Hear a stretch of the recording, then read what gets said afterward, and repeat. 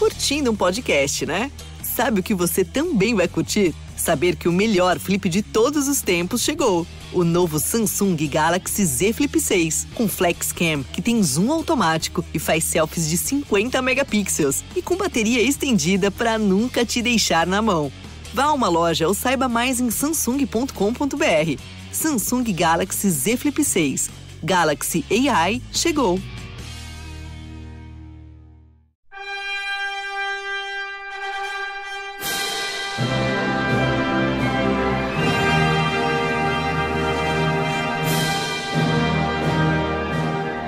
Hello, everybody, and welcome back to another episode of the JRPG Report. My name is Dalton, and I am back. And joining me, as always, is my good buddy. Hey, it's Michaela from Team Retro, and I feel like I haven't seen you in forever. Man, yeah, we got some catching up to do quickly. I want to give a shout out to one Nefarious, your co-host on the We Played a Game podcast. Yeah. Which I will let you plug here in a minute when we get to you. It's not your turn yet, sir, so you wait. Yes, sir. But no, shout out to him say for... I missed you? Because now I'm starting to rethink that. I'm like the growth that always comes back. Big thanks to the Nefarious for filling in for me. I was out of town and indisposed, and covered for me. I appreciate it. Yeah, man, it's been some ups and downs here recently. As everyone knows, I've kind of mentioned that I had been suffering from a severe lack of energy due to work. The job that I had was very, very more strenuous than was advertised when I applied for it, right? And long story short, I have my medical marijuana card here in Florida, and I got hired with that medical marijuana card and having taken a drug test for work. Well, I was working one day. I hurt my back before I went on vacation.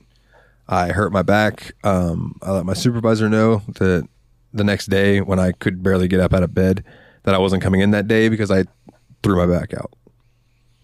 Well, apparently that was not the thing to say to them, because they gave me that day off, and then the next day I had to report to my supervisor and meet him for a meeting at this it was called Care Spot, which when I pulled up there was an urgent medical center facility type thing.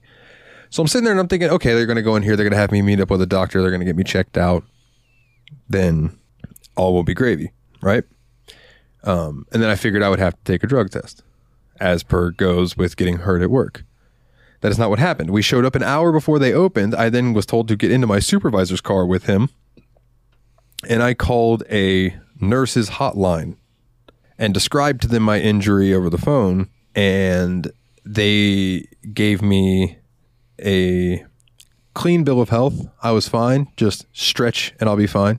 And then my supervisor, we then sat and waited for the place to open up. Then we went inside, I took my drug test, and my supervisor was being very impatient about this whole thing, like we were wasting time. Like, you know what I mean?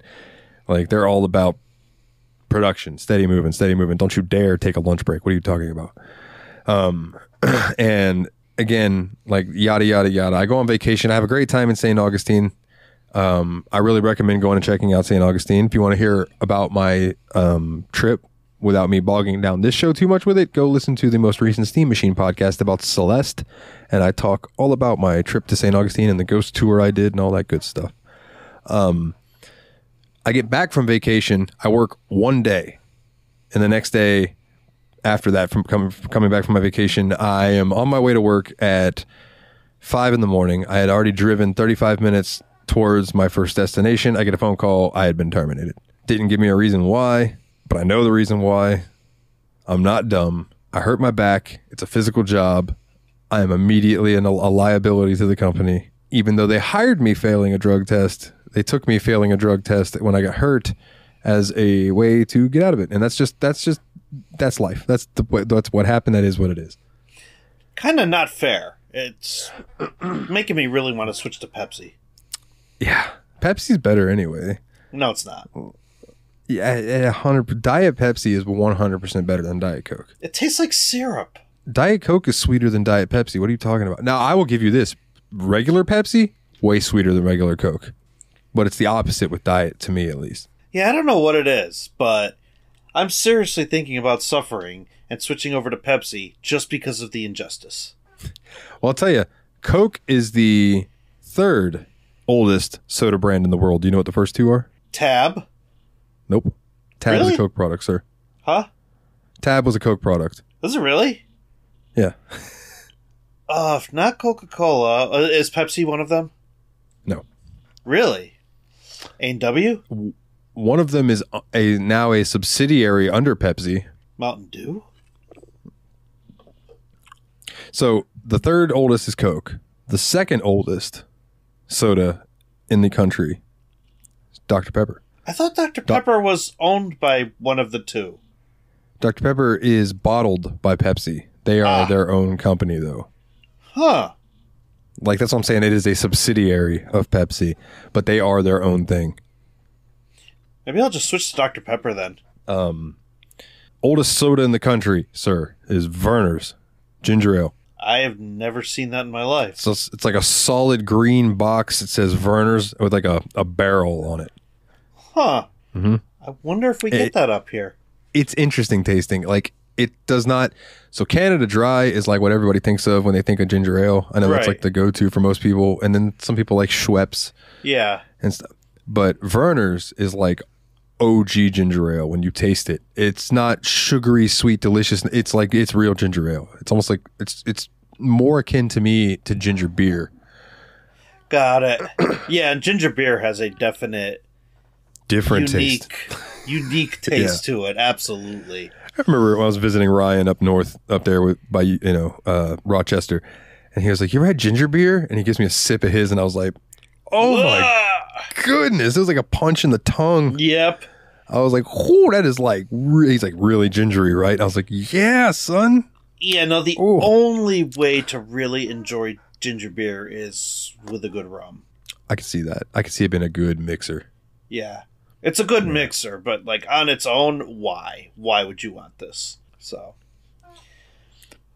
but yeah, man, that's what I've been up to. That and playing Ewan Chronicle. Yeah, I saw that today. How is that? Yeah, so my buddy Nate that I do the Steam Machine podcast with, I guess felt bad for me. He told me that, quote, "You need a win, and if I can help, I want to help." So he asked, because I had said I was like playing a JRPG, but I don't know what I want to play. I said Star Ocean I really want to get to, but that is a big long commitment. Right. So that's a long game. Right. And that particular Star Ocean that you got me has 80 something endings, and I'd like to see them all at some point. So like that's a commitment. So I'm like, I don't know what I want to play. And Nate's like, "Well, is there anything that just came out recently that you're interested in?" And I was like, "I mean, yeah, but I don't have any money." He said, "Let me rephrase that. Is there something that I can buy for you?" And then he called me a word that I won't repeat on this show. And I was like, "Oh, I mean, you don't have to do that." Then that was when he was like, "You need to win, dude. So just tell me." So I was like, "What about you in Chronicle?" He goes, "Perfect. It's on sale on Fanatical." So he shot it over to me. Dude, I'm really enjoying it so far. So I have no experience with Suikoden. Yeah. But that was one of those series that I have in my list of when I do... Now that I have time... Maybe we can start up doing this whenever you have some free time at night. The Let's Plays for the Patreon. I was thinking that Suikoden is one of those games that I had never played. So it might be fun for us to play through it. You know what I'm saying? And don't get me wrong, I want you to help me make decisions and stuff, because like I'll play, or if there's a way that we can send the save back and forth, and maybe one episode you play and one episode I play. I don't know. We'll figure it out. I'm sure we could do that. Yeah, we'll hash that out. There's a very potential way we can make this happen. But Suikoden was one of those games that I was like, I've always heard Suikoden 2 is like pinnacle of PlayStation JRPGs. That's what I've heard too. One of the best. So I was just... And Tadpog, shout out Tadpog, Tyler and Dave Play Old Games. It's a comedy video game podcast, but I would like to stress that the hosts are not experts. They are just very crass commentators. As we're told every episode. It's an explicit podcast that happens to talk about video games sometimes. So go enjoy a pretty okay podcast with Tyler and Dave. Do they listen to this show? No. We should probably tell them to listen. It would make them giggle regardless. But like, they did a Patreon only video back in the day where they went through and cast the 101 stars. So like all of the party members from Suikoden 2 that you can get, the 101 or 106 star, whatever it is, they cast everybody as an actor. Nice. And it was hysterical. So now I'm excited because I'm playing Ueden Chronicle and I'm like, oh yeah, this is another one of those games where there are just like a buttload of party members to find and get in because it's inspired by Suikoden. I think some people that worked on Suikoden worked on this game. The art style, bro, magnifico. It's beautiful. And I got an achievement. There are cats and dogs all over the place in the towns. And I got an achievement for talking to 10 animals. And I was like, heck yeah. And almost all of them, I won't say every single animal I've come across, but almost all of the cats and dogs have had unique names. Okay. Which I thought was cool. It's not just like cat, dog. I did come across one that I think just said dog. But like, all of the cats have had names. That's actually pretty cool. And that's just a dumb little, just a little thing that I like, you know? Yeah. It's one of those little touches that they put in video games just to increase the charm. One thing I found interesting about the game is that there is a auto battle mechanic. So when you go into a fight, you get a choice for fight, auto, or flee. Of course, if you click fight, you're controlling it, yourself, and you have 6 party members, 3 in the front row, 3 in the back row. And you're going to want to sort them out based on what they do, yada, yada, yada. Everybody knows. You're listening to the JRPG Report. You know how JRPG formations go. But my brain just blanked. 3 in the front, 3 in the back, auto battle. Auto battle, thank you. But it's almost got like a gambit system like Final Fantasy 12 where you can go in and set up how your party members act when you're doing auto battling. And then when you're just going through and farming and doing regular battles, you can just auto battle them if you want. And then boss battles, you can take in and go in and do the stuff if you really want to. Or you could auto battle those too. You could auto battle every fight in this game if you wanted to. I don't recommend it. You might die a lot. But you could do it. And if you set up your stuff right, you could absolutely do it. Sounds like it's a good mechanic for when you're trying to grind or level up or something. Absolutely. It helps like monotony. Yeah. Because you can be doing something else while you're grinding and you can just hit auto and let it go and do the battle. And then you just run around, find another battle, hit auto, go back to doing what you're doing. Yeah, it's nice. I've been watching anime and playing Ueden Chronicle. You're just like all in. Dude. Drinking some Pepsi. I have some Pepsi Mango in the fridge right now. Nice. I know that sounds weird, mango flavored Pepsi, but bro, you take one sip of it and you're like, this should be poured over vanilla ice cream immediately. That sounds like good. I got me some vanilla ice cream, so I'm gonna try it. Please report back. I shall. That's our top story. Mango Pepsi with vanilla ice cream. It's the breaking news. Breaking news. It's the new trend. I'm setting all the fads. So how are you, my good sir? I am exhausted. I know this is an audio-only podcast, but for you, specifically, Dalton, you could probably tell my stance is very different right now from when we usually record.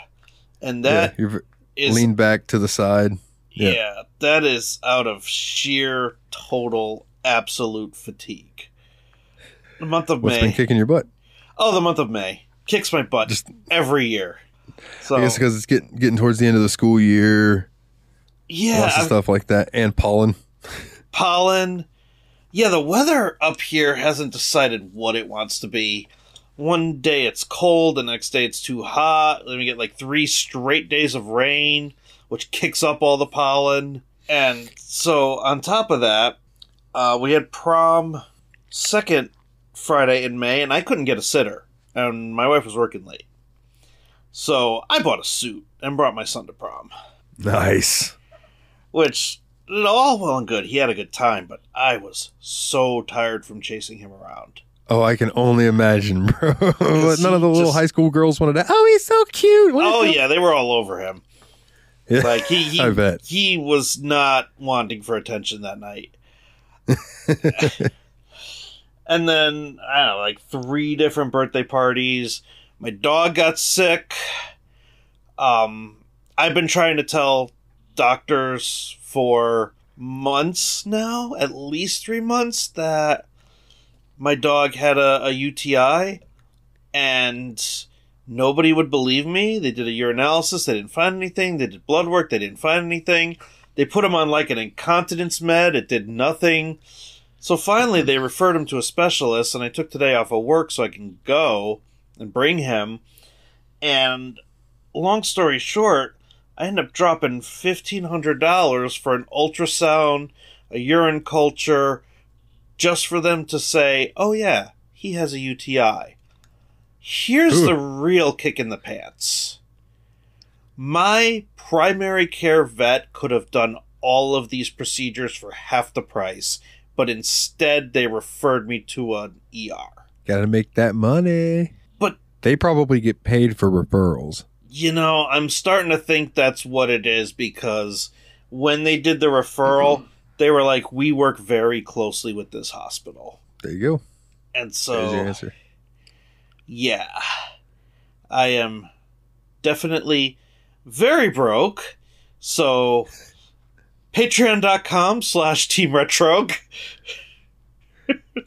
Go give homeboy some money. I am also very broke, but we'll cover that later. Patreon.com/JRPG Report. Get each of us a coffee. We'll live to fight another day. Yeah. Please help me keep the lights on. I don't need a coffee. I need an electric bill paid. Literally and figuratively. Speaking of which, we ready to get into it? Absolutely, my good sir. We don't have a ton this week, but we still I wanted to get back into the swing of things. So let's get this shindig started, with Square Enix will release the PC versions of Kingdom Hearts 1.5 and 2.5 Remix, Kingdom Hearts HD 2.8 Final Chapter Prologue, and Kingdom Hearts 3 Plus Remind via Steam. On June 13th, the company has announced each will be available to purchase individually or together as the all-in-one Kingdom Hearts Integrum Masterpiece Collection.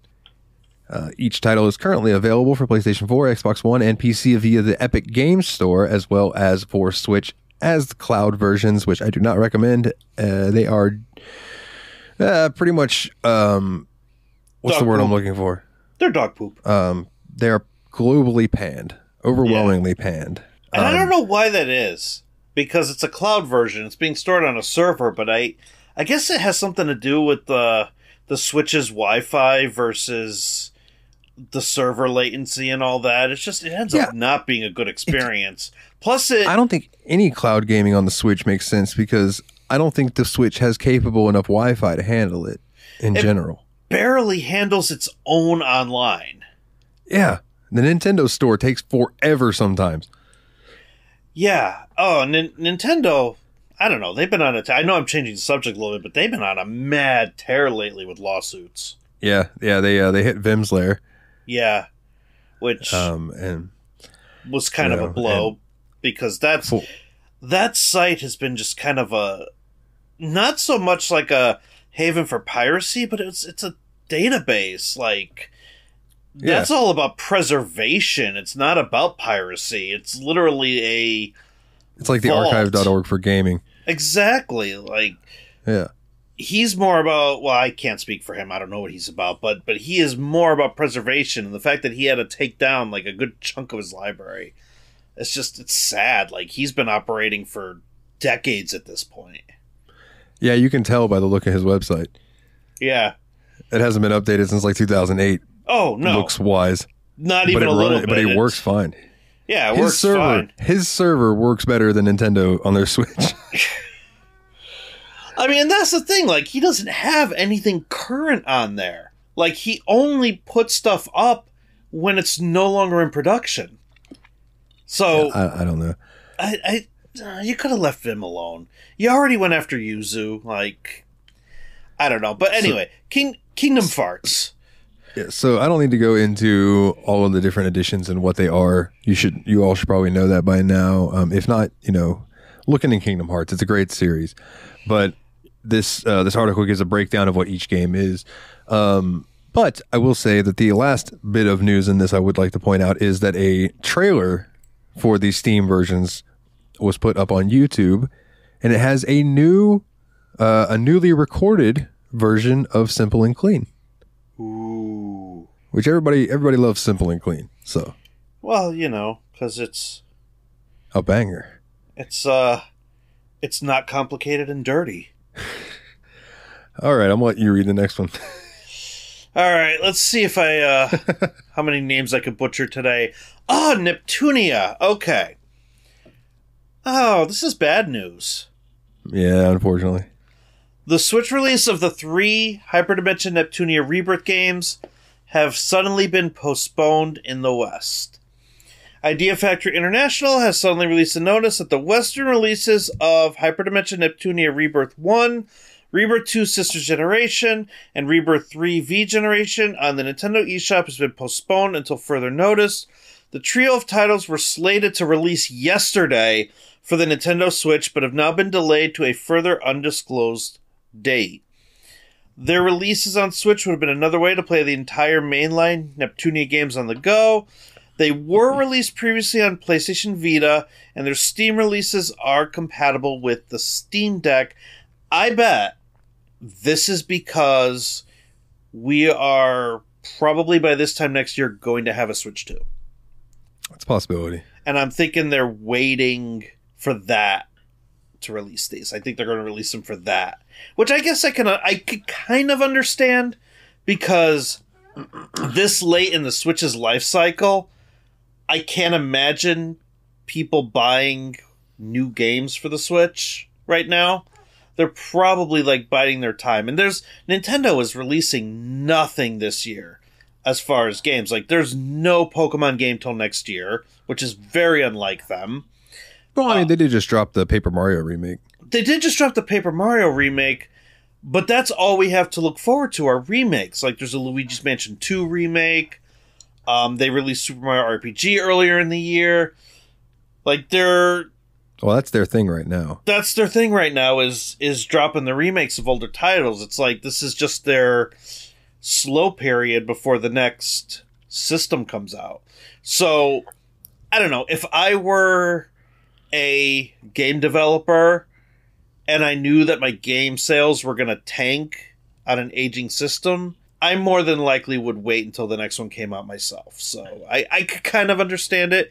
It still kind of stinks for Switch owners, but it is still on. If they are still on Steam, if you really want to get your Nep on.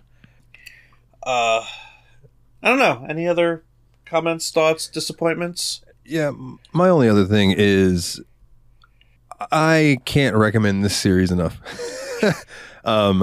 I just want to, like, again, anytime it comes up, I bring it up. And now I have concrete proof that when Steam Machine covered Mega Dimension Neptunia Victory 2, V2, I was fully going into that episode expecting to be the only one who liked it. And yet you liked it. I liked it. Nate liked it way more than I thought he was going to. And so did Willie. So, again, I just want to throw out there, try the Neptunia series. If you haven't, it's just cheeky good fun. One of these days I'll finish it, but the characters and the storytelling are what makes that game endearing. The gameplay, it's okay. Oh, it's a mediocre, turn-based RPG gameplay-wise. Yeah. But the story and the characters are really what keep you around. Yeah, I would say not even so much the story, just the characters. Like, they are written in such a way that you get invested. Yeah. You laugh when they laugh. You get upset when they get upset. Like, yeah, I'm with you, Dalton. I can't speak enough good about the Neptunia series. And it's something I knew nothing about until we played it for Steam Machine. Yes, sir. All right, up next. Shift Up is exploring the possibility of both okay, yeah, so I was reading that right. My eyes were just playing tricks on me. Take 2.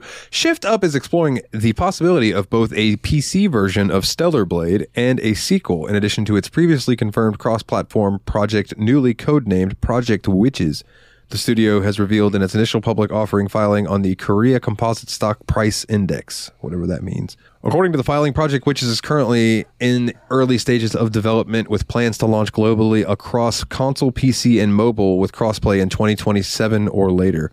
It is described as Shift Up's next-generation mega subculture intellectual property that will surpass Goddess of Victory Nikki, with examples of subculture intellectual property being games like Genshin Impact, Honkai Star Rail, and Fate Grind Order. Shift Up hopes to ramp up development in 2024 by attracting new hires. As for Stellar Blade, plans for a PC version and a sequel are listed under consideration with a release date not yet determined. The document reads, for Stellar Blade, we have plans to introduce new gameplay elements, including downloadable content releases, a PC version, and new collaborations. Meanwhile, the company's global one-build approach allows for simultaneous global updates to ensure a consistent game experience for users and rapid deployment of content at a low cost. Later on, it reads that AAA console titles such as God of War and Final Fantasy have shown tremendous potential, selling over 66 million copies and 185 million copies, respectively. There are many precedents for AAA titles to evolve into franchises by extending their lifespan through a series of high-quality sequels and maintaining a long-term monetization base. As a result, we are exploring the possibility of a PC version of Stellar Blade and a sequel. Man, that was a long way to say the same thing they said earlier. Yeah, interesting written article. Stellar Blade launched for PlayStation 5 on April 26th and is published by Sony Interactive Entertainment, and according to the filing, sales have exceeded Shift Up's expectations. Now, correct me if I'm wrong, good sir. Stellar Blade's the game that caused the big hubbub about the censorship, right? Yes. I thought so. Yeah, no, it definitely did. So, yeah. I didn't follow Stellar Blade enough to really understand what's going on, but yeah, I don't think what we got is what they got in Japan. Down the censorship. And you know what? First of all, it's an exclusive. I don't know what the rating is on it, but like, I'm not a fan of censorship in games because we have a rating system. Like, There is stuff on the back. Like, I get, like, having a high rating is going to impact the sales of your game, but I don't know. Like, censorship has existed since they were replacing artwork in Yu-Gi-Oh! And replacing stuff in Castlevania games. I don't know. I don't get it, but it is what it is. So, next up, Renatus releases in the West on September 27th and will have crossover content from NEO The World Ends With You. NIS America has shared an English release date trailer, which you can find on YouTube. NIS America has confirmed the Western release date for Renatus. The new action RPG will be available for PlayStation 5, PlayStation 4, Nintendo Switch, and PC via Steam in North America and Europe on September 27th. In addition, the company also announces there will be an in-game crossover content from Square Enix's NEO The World Ends With You. Well, the companies used to publish collaborative artwork as an April Fool's Day prank. This crossover turns out to be completely legit. So, there is an English release date trailer, and if you're a fan of Renatus and you're a fan of Neo The World Ends With You, this might be for you. I was going to say, you said NEO The World Ends With You, and I was like, is it NEO or is it Neo? Is it Neo? I actually don't know. I actually don't know. You had me questioning myself. Now you have me questioning me. Well, listeners, let us know. Is it NEO or is it Neo? I'm going to get screamed at. No, I'm not going to get screamed at. People who watch this, who listen to the show are very chill. No, everybody who listens to this show is an outstanding human being. Absolutely. Yes. Yeah, definitely keep an eye out. I mean, from the screenshots, it looks interesting. Like, I'll check it out. I have to watch the trailer. Comes this way. I'm a bad person. I should have watched the trailer before we started. I'm a bad man. Listen, Nefarious, when he was on the show, like, he did his diligence. He, like, watched everything and did his research beforehand. He, like, wanted the articles, like, a day in advance. He was freaking out. I'm like, it's not that bad. You don't need to go into it. I appreciate that gusto. Yeah. I appreciate that gusto. So up next, we got Axis Games has revealed today that their previously announced upcoming localization for the Nintendo Switch version of Tokyo Xanadu EX Plus, which was tentatively dated for this summer, will launch on July 25th. This release comes with a completely revamped localization by a previous member of the Geofront Falcom fan translation team. as of now, there has been no new news. Also, real quick, shout out to the Geofront guys for actually getting legit jobs in game translation. Yeah. Because they all did and still do wonderful work. There's been no news whether this updated translation will be added to the previously released versions of the game, though. While the game hasn't even released in Japan yet, with the upcoming follow-up having been properly announced in March, hopefully the improved translation will make its way to other platforms before any localization for that project can be announced. Features of the Switch version include new scenarios, enjoy unique tales of the wielders that weren't depicted in the main story, and once you've completed the game, gain access to all new quests and carry on the adventure. New playable characters, new monsters, dungeons, and bosses. Play as the mysterious knight, White Shroud. Brandish unrivaled strength and the powers of light to take down vile monsters and vicious bosses. Plus new dungeons filled with fierce new monster types and giant bosses to battle. And a new boss battle mode. Revisit battles with various bosses that appear in the main story. The time you spend on each battle is recorded. How fast can you defeat each boss? This mode also features Boss Rush, where you can battle bosses one after the other. Like a good old-fashioned slobber knocker match in SmackDown 2 Know Your Role. Action RPG? That is a joke for a Tokyo Xanadu? Yeah. Yes. I was going to say, it sounds action RPG-ish. Think Persona-esque, but with action RPG stuff. So like that Persona Strikers game? That's like Dynasty Warriors, but it's Persona? That's more Dynasty Warriors-esque. This is a little less combat-heavy than that. Gotcha. So, I only say Persona-esque because there's like a party that you build up with, and gotcha. That you're in Shibuya or somewhere in Japan. Oh like yeah, so you're Akihabara. So you're in it takes place in Tokyo type of thing. Hence the name Tokyo Xanadu. Yes. Look at me go using my brain. Look at you. You're a regular old Sherlock Holmes over here. Using my forebrain. All right, so this next one looks interesting to me personally, but I don't know how many of you are actually going to be interested in it, and you don't have to read everything if you don't want to. So no, the only part I really want to focus on. Well, first of all, this game, Kamibako Mythology of Cube, is coming out in Japan for PS5, PS4, Switch, PC via Steam on August 29th. This game will task the player to restore a world that has been fragmented into cubes and flat images. The protagonist can gradually restore features in the overworld like roads and trees by simply approaching them, but the more complex fragmentation will have to be restored by playing puzzle games. The player will also be able to build their own villages and towns in undeveloped lands. So there is a Japanese release date announcement trailer.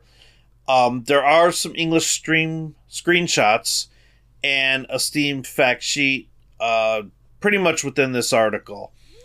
But just from looking at the screenshots, first of all, this is a beautiful looking puzzle game. Like it really is. I'm just looking at like the numbers and the symbols, and it's very high res. The character art looks great. There is what appears to be a level of turn-based fighting in it. In addition to the puzzles, there's I don't know. It's just a beautiful looking game. Like, I have always been a fan of games that really make their item icons and their material icons look pretty. Yeah, I agree. And that's exactly what's happening here. It's not just the artwork, but it's like just the elements and the symbols and the enemies, and like just the icons for wood are gorgeous looking. The font, I mean, that looks like a pretty regular font, but just the way that it all kind of meshes together, it's a well designed little game. And it looks like the demo is up on Steam right now, but English language not supported at the moment. But according to the article, it does say that the game's website has indicated that the game will also be available in Korean, traditional Chinese, and simplified Chinese, in addition to Japanese and English. So that's probably coming later. I'm wondering if this is one of those games where it's coming out on Switch, so this might be a Play Asia import for me. Oh, that would be cool if they did a physical version of it. If they did a physical version of it, and it's available on PlayAsia, which I just ordered. I ordered it last month, but I don't think it's coming until next month. I ordered a physical copy of Monster Hunter Stories for the Switch and a physical copy of Dave the Diver for the Switch on PlayAsia because I wanted physical copies, and they're not available in US physical copies, or will not be available in US physical copies. So the Asian versions are region free, and they have English language as an option. So I've never looked at PlayAsia, but I've been meaning to, because like I'm sure there's like a bunch of anime or Japanese style games that I would be very interested in that probably come through there that I'll never know because I don't go and look. I don't remember the last thing I ordered from... Oh, I remember the last thing I ordered from PlayAsia. It was the physical version of the Final Fantasies 1 through 6 pixel remaster on Switch. Because the US version only released so many copies on Square Enix's website, and of course they sold out within like 30 seconds. So, this was the only way I was going to get my hands on that game. I got you. So, sir, our final news of the day. Another one that's not exactly happy, but this is kind of like this is what you get with the times type thing. Atlus has announced that they will be delisting the original standard and digital deluxe versions of Shin Megami Tensei 5 and all of its DLC that it released for it on June 13th of this year. This title initially released November 11th, 2021, and its updated release, Shin Megami Tensei 5 Vengeance, is launching on June 14th, 2024. People who have already purchased Shin Megami Tensei 5 and any of its DLC digitally can continue to re-download them, even after it has been delisted. But Shin Megami Tensei 5 Vengeance includes the entire base SMT5 game, 4 previously paid DLCs from the original version, a brand new Canon of Vengeance full campaign, and a plethora of enhancements, adjustments, and quality of life tweaks. Additionally, Shin Megami Tensei 5 Vengeance expands the Demi-Fiend's presence beyond just a high-level super boss fight, as players will be able to add the Demi-Fiend to their party, too. Shin Megami Tensei 5 Vengeance is not a Switch exclusive anymore. It will now come out on June 14th for PlayStation 5, PlayStation 4, Xbox Series X and S, Xbox One, Nintendo Switch, and PC via Steam. Now, I have a couple things to say about this. One, I'm happy that Shin Megami Tensei is no longer, and pardon the phrasing, but is no longer damned to be just on Nintendo. Agreed. Okay. Big shout out to that. Second thing is, this is exactly why I never bought Shin Megami Tensei 5. It's because Atlus always does this. I learned my lesson with Persona 5, right? Because then I ended up buying Persona 5 Royal. And then I started to look at the track. I looked at the track record with 4 and then 4 Golden, 3, then 3 FES. So I'm like, okay. So now when Atlus releases a new game in the SMT/Persona series, I might wait and then just grab when they do the Ultra Deluxe Super Mega Special Edition. I will say, though, that they finally got it right. And I know we've talked about this on the show before with Persona 3 Reload. Yeah, they put everything in one. They did, but the answer is DLC. And granted, it's going to be paid DLC. But at least you don't have to buy and go through the whole game over again. Yeah. That's the only reason I haven't picked up... I mean, I have it, I own it. But the only reason I haven't replayed Persona 5 Royal is because I already beat it. So why do I have to go through all of it again just to see a little bit of extra content? My thing with Royal was trying to do it for the show. Because I had already played through it and I know the story and all that, I was using a 100% guide to get all the Steam achievements. And even then, I got to Futaba's place, and I think I checked out about there. And I'll go back to it eventually. But a game like that is hard to do for a podcast because it just takes so long. Yeah, that's one that I think I'm just going to end up having to gather people who have already beaten it and talk about it at some point. You know, I think Nate will beat it eventually. I can't say the same for Willie, but I think Nate will beat it eventually. The only other thing I have to say about this is this is one of the downsides to digital media. But at the same time, they are removing the old version and putting up a new version. Whereas, like, the old version, you'd have to buy that and then buy all the DLC separately if you wanted it and all that. Whereas now you can just get this new version, has everything in one, right? And unless this new version of Shin Megami Tensei 5 turns out to be this weird, buggy mess that's terrible, I don't see this one being that big of a deal that they're pulling it the original down. There are other cases where this could set a precedent. Yeah. I mean, the precedent is already set, though, so I don't know what I'm talking about. Well, I'm more concerned with collectors. Because what's going to happen to the physical version of the original SMT5 when it's delisted from the eShop, and the only way to get that old original version is through physical media, and you're kind of beat when that price goes up. Now, obviously, at that point, just get Vengeance, whatever. Yeah.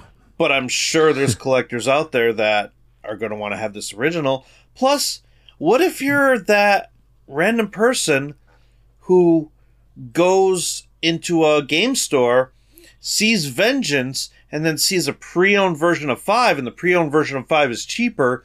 You pick that up, you take that home, you play it, and you realize that you are locked up of a lot of stuff because it's all delisted. Well, I think that goes to the argument that I always hear Metal Jesus have on YouTube, him and his buddies. Right. And that is that when these special editions of games come out, or these games come out that have like DLC and stuff, that all of that extra stuff needs to be on the disc. Right. Not you put your disc in and then it downloads all of the DLC, because that's going to cause the issue where if that server's gone, you're no longer going to have access to download all of that. But if you bought the edition that comes with all of that stuff, it should be on the disc. So you have access to all of it at any time. And like, I don't disagree with that. I think if you're selling a game where you're like, okay, so Shin Megami Tensei 5 Vengeance, it comes with all the previous DLC. That should be on that cart. It should be on that disc. And not like you put it in and then it has to do an update and download all of it, because then you're screwed. There's some games where it's like they're chapters. You know, the games that were like released in parts, like the remake of the first Hitman game. Not a remake, but with a reboot. Yeah. When they did Hitman 1, it was released in chapters. And then they released them all where you could just buy the game and it put all the chapters together.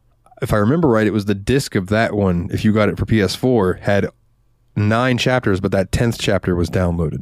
The Switch version of the Borderlands collection, which I believe is Borderlands 1, 2, and the pre-sequel, you buy the physical version of that, you get Borderlands 1 on the disc. The cartridge says Borderlands Collection, but you pop it in and you only get one. It's the only game on the cartridge. What you get in the box are 2 download codes for 2 and pre-sequel. So you buy that game pre-owned, those codes are used, you're only getting Borderlands 1. How many extra pennies would it have cost them to put 2 other carts in that? They would have had to, and CD Projekt Red did this when they ported Witcher 3 over to the Switch. They could have sprung for a bigger capacity Switch cart. But because those carts are more expensive per cartridge, and you have to manufacture so many, they bought the cheaper cartridge, squeezed Borderlands 1 onto it, and said, we're just doing download codes. So they did it for the profit. Whereas CD Projekt Red was like, we're springing for that big cart, and we're putting all of the Witcher 3, all of the 2 DLCs, and everything you need to play the complete version of this game, we're putting it on that Switch cartridge, and we are springing for the bigger Switch cartridge. And it's all on the cart. It's all on the cart. Yeah, my point exactly. Yeah. The thing with Borderlands, though, is that if they weren't going to cram all 3 games onto one cart, they could have spent an extra 10 cents per unit and had 3 carts in there, 1 for each game. Because if they used the cheap carts, dude, those carts only cost, pennies to make. They're probably pennies on the dollar, or like, a certain amount of cents, yeah. But you got to keep in mind, how many are you buying? Yeah, but how much profit are they going to make regardless? That's true. Yeah, that's true. Like, physical collectors would be more apt to buy those because it's 3 physical versions of these games. Yeah. I mean, they used to do it with CDs all the time. Yeah. So. What if Final Fantasy VII came out and you had to pay... Wait a minute. What if Final Fantasy VII came out and you had to pay $60 3 times to beat... Wait a minute. I swear that was not a joke when I first went into that, and then it occurred to me, oh wait, that's exactly what Square Enix is doing right now.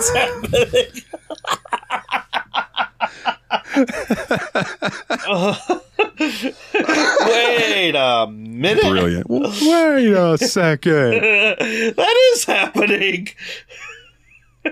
Yeah, dude, it's... That was funny. That was a good way to end the show. Get a good little chuckle. Yeah, for real. You want to bring us home, good sir? Yeah, I'm currently looking for the thing that I always forget to pull up before we start recording. It's called JRPG Report Stuffs. Yes, it is. And I think I moved it to this screen over here. No, I did not. Where? Oh, there it is. All right. I needed to put it... Anytime I like make my desktop icons and I just like order them, sort them, it throws me off. Gotcha. So you want to check us out over on Facebook with all of the tumbleweeds. It is facebook.com/JRPG Report. You want to check us out over on Twitter, where I am much, much more active, which is not saying a lot, but it is, something at JRPG Report. If you would like to support the show, which at the moment would literally help me keep the lights on and keep this show going. So do you enjoy the show? Would you like to keep hearing the show? Please donate $1 or more a month. That would really mean the world to me and my family right now. And that is patreon.com/JRPG Report. I'm going to start trying to get more things on there for you guys to make it more worth your time. I mean, throw some money there to support the show, but I would like things for there to be for extra for you guys who do pay money, because I do very much appreciate it. It literally helps me pay bills. So yeah. And I want to give a shout out to people who are patrons. And this is one of the perks you get. If you donate, you get your name read on each and every episode, like Jake, W. Jordan K, Kularian, MasterLoot, and Kana. Thank you very, very much. I would also like to give a shout out to the Steam Machine podcast, my bi-weekly PC gaming show where me and my 2 buddies, Nate and Willie, and whatever guests we decide to loop in every now and then, talk about the games we're playing. We're playing through a backlog. We recently did Celeste, which was an interesting romp, and we are now currently battling our way through Monster Hunter World, which one Mikolov of the JRPG Report and We Played a Game podcast will be joining us for. Love that game. I'm thrilled that you're actually playing it. It's been interesting. I'll give you that. That's the tease. It's been interesting to me so far. I have thoughts. And I can't wait to give them to the world. Yeah. That's going to be a fun episode, I think. Yeah, I think so too. And then I have to decide what my pick is going to be. And I'm torn. I am very, very torn. I am torn between 2 sports games. Sports games, okay. I was going to say. I know, right? Weird. But I am torn between 2 sports games. That is very weird. And I was more thinking that you were going to go towards a certain JRPG that the 2 of us kind of want to play. Ooh, that's not a bad idea either. Because that would be one that I could throw in a game in the middle. Yeah. And bust out a month, because I know you're talking about there's 2 letters in the title. Yes. Yes. And the number 8. Yeah, I know what you're hinting towards. You're picking up what I'm putting down. That's another strong contender, and I could throw either of my sports titles in the middle of that, so that's not a bad idea. Huh. We'll hash this out off here. Ideas are brewing. Stay tuned. Yes. My creative juices are flowing now that I actually have energy and I feel like a living human being again. So the wounds are healing, the physical and the mental ones. Yeah, my back still hurts like hell, but everything else is getting better. What about you, sir? Plug your stuff.